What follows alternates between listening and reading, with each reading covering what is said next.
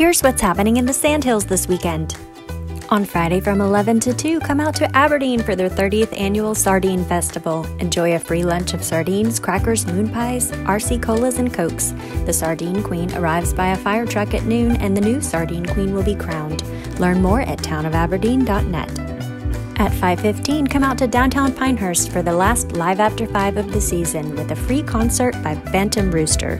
There will be food trucks, kids' activities, and more. Learn more at vopnc.org/events.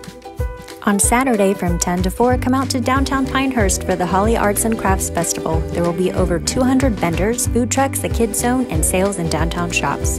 Learn more at vopnc.org/events. Treat yourself to a day on the Potter's Pumpkin Patch Trail every Saturday in October. Find pottery pumpkins, ceramic gourds, woodland creatures, and much more. Each shop will host special events that change each week. Learn more at potterspumpkinpatch.com.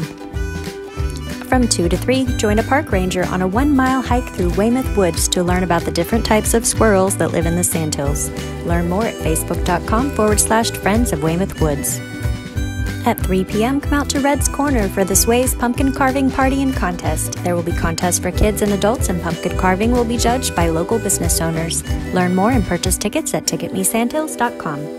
We hope you'll get out there and enjoy the weekend in the Sandhills. For more info and events, visit homeofgolf.com.